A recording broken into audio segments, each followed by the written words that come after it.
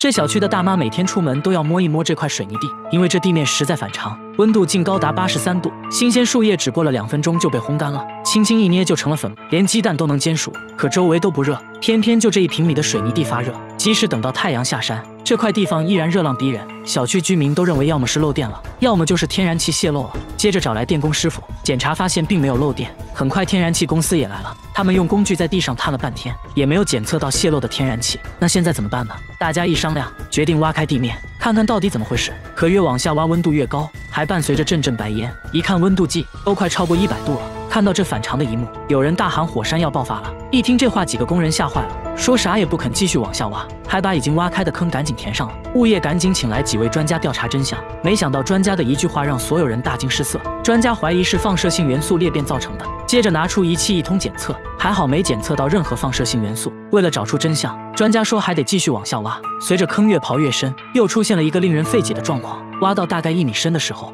突然出现了一滩积水，本来一直冒热气的坑慢慢就凉了下来，白烟一下子也不见了。各位专家也是一脸懵，大家商议片刻，说还得继续挖。为了加快进度，大家又请来了钻探队。钻探队把一根长长的钻头打进了地下，一下就挖上来很多黄土，也就是说小区地下的土层非常松软。这时专家一拍脑袋，恍然大悟，说应该是地热导致的。专家认为在小区地下几千米处有一些很细小的地下裂缝，地球内部热量通过缝隙顺着松软的土层跑到了地面，就造成了地面发热的现象。至于挖掘过程中发热现象突然消失，那是因为泥水混在一起形成了泥浆，这些泥浆在不知不觉中就把这些缝隙给堵住了，地热也就被隔开了，所以地面自然又恢复到了正常温度。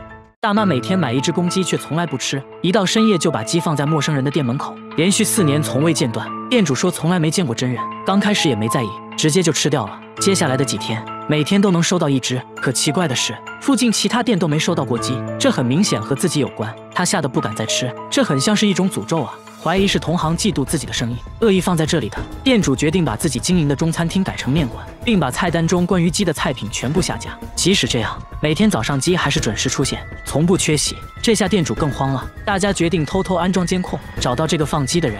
一直等到深夜，监控中出现一位可疑人员，他神色慌张，四处张望，确定没人后，放下鸡转身迅速离开了。店主吓得不敢说话，因为这人他之前就认识，好像就住在这附近。大家检查了沿街所有监控，果然发现了他的行踪，最后走进了一栋公寓。大家决定在公寓楼下蹲点，等了整整1天，在傍晚时分终于等到了大妈。大家赶紧追了上去，质问大妈为啥要这么做，但大妈一口否认，简单丢下一句我什么都不知道，接着快速跑开了。记者一路追，大妈终于顶不住了，说出了2句让人摸不着头脑的话。요새 사람 다 하고 사는 세상이 아니야? 아무개라도 다 사랑하고 사는 세상이 아니야? 这是啥意思呢？原来是大妈认为来韩国工作的人不容易，看到中餐厅就有种莫名的好感，觉得应该帮助来韩国的中国人，分享一点自己的爱。事了拂衣去，深藏功与名。在大家的撮合下，大妈和店主终于见了面，沟通下来，误会解开了。店主现在可以放心经营中餐厅，大妈也不用以这种怪异的方式继续散播爱了，省流。我觉得像剧本。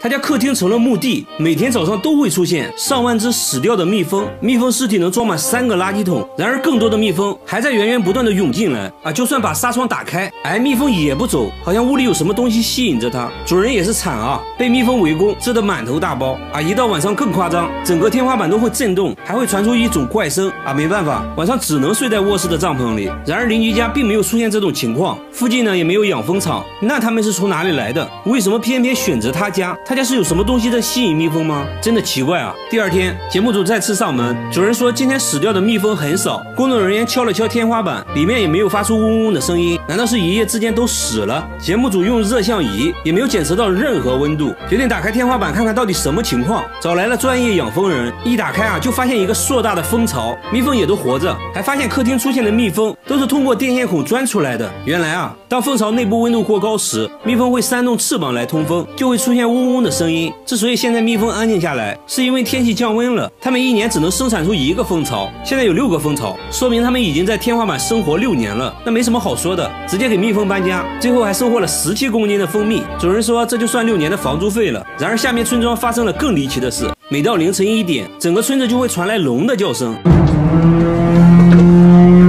村长说，声音是从半年前开始的，每到凌晨1点就会准时响起，一直持续到早晨啊！不戴耳塞根本没法睡觉，很多人受不了都搬走了。有村民认为是之前开山采石动了龙脉，而节目组却认为是锅炉的声音。但村长说自己早就检查过了，锅炉一切正常。节目组继续寻找声音来源，这时一个类似的声音传来，来到屋内才发现是缝纫机的声音，但声音非常小。缝纫机表示这个锅我不背，那难道是管道施工惹的祸？但施工队表示从来不会在凌晨施工。一时间关于声音的说法越来越多，听起来也越来越灵异。又来到了凌晨，节目组全体动员，在村中各个角落寻找声音来源，还安装了声纳设备来监控。不一会儿，声音准时响起，大家都指向了同一个地方，正是锅炉所在的位置。声纳设备也检测出声音就来自村长家的锅炉。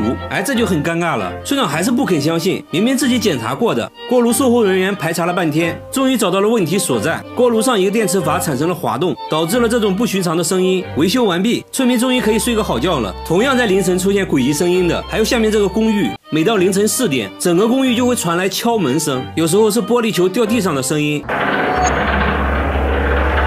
声音是从5年前开始的，每天持续4个小时。声音出现时，整个房间都有回声，墙壁都会震动，很多人都无法安心睡觉，出现了不同程度的神经衰弱。有人干脆在外面租房住。物业也调查过原因，关闭了所有能产生噪音的设备，但最终声音还是没有停止，现在反而变本加厉，什么奇怪的声音都会出现。节目组在公寓不同位置都安装了摄像头。又来到凌晨4点，敲门声再次响起，1小时过后，又变成了玻璃球滚动的声音，声音竟然高达90分贝。要知道地铁站声音也才81分贝。工作人员发现用铁锤摩擦瓷砖产生的声音和玻璃球掉落的声音很像，怀疑是有人故意这样做的。节目组在其他楼层安装了更多的摄像头，想要找到这个人。接下来就是等待声音的出现，但是1晚过去了，完全没有出现任何声音，连续几天声音都没再出现。其实已经没必要再调查了，很明显了，恶作剧的人就在公寓里，至于是谁就不好说了。1个月后，节目组做了个回访，物业表示自从节目组采访过后，声音就没再出现过，这下都能安心睡觉了。好了，我是悦贝，关注我，每天一个迷惑行为大赏。这个健身器材会自己运动，周围没有人，也没有一丝风，它却持续摆动了30分钟，仿佛有人在上面锻炼一样。旁边还经常出现一只黑猫，黑猫死死地盯着健身器材，器材一动，黑猫就叫，看起来非常瘆人。诡异的现象一直持续到清晨，虽然漫步机已经停止了摆动，但手臂健身器又开始自己转圈，周围依旧没人，也没风。工作人员壮着胆子来到旁边，突然就感到一阵寒意袭来，健身器依然我行我素，转个不停。很明显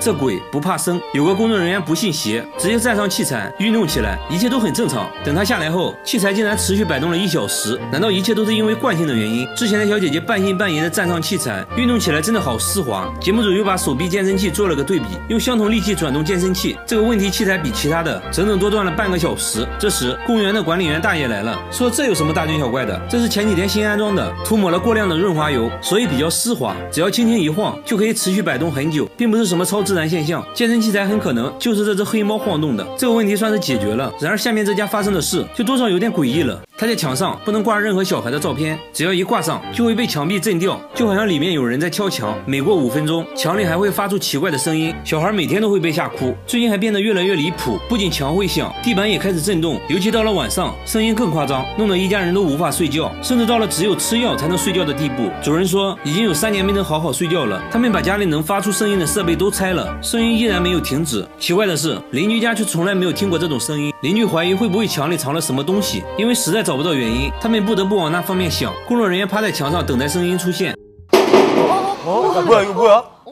声音远比想象的大，节目组猜测会不会是建筑工地的声音，但他家附近并没有施工现场，锅炉和水箱也检查过，没有任何问题。就在这时，专家发现楼下的水表管道有问题，一旦过水，水管就会震动。专家关闭了水管，果然声音都没再出现。接着再次打开水管，声音再次出现。专家解释说，声音就是水压造成的，水压冲击使得管道震动，然后又引起了墙壁震动，进而产生了声音。随后改装了管道，一切恢复了正常。好了，我是悦贝，关注我，每天一个迷惑行为大赏。